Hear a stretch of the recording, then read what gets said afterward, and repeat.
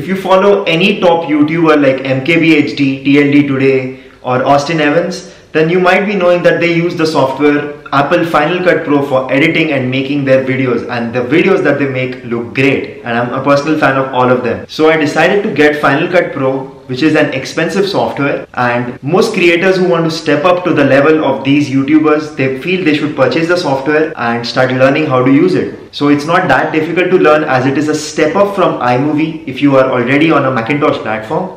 And I did get Final Cut Pro, but at a very attractive price. I got not only Final Cut Pro, but I also got 4 other apps which will help me make videos on a better scale. Got 5 licensed apps all for myself at $200 in the student education bundle.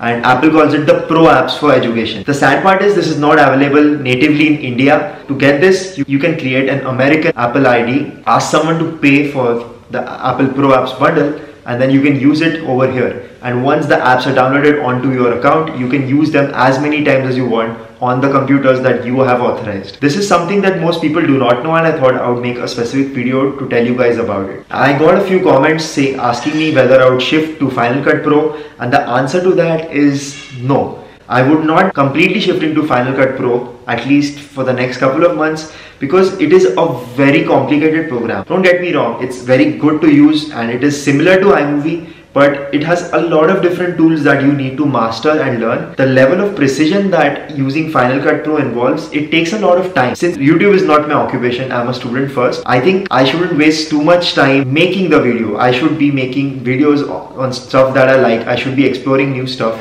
And so I think Final Cut Pro is not the right app for me right now. I'm learning Final Cut Pro, but for now I will be staying in iMovie.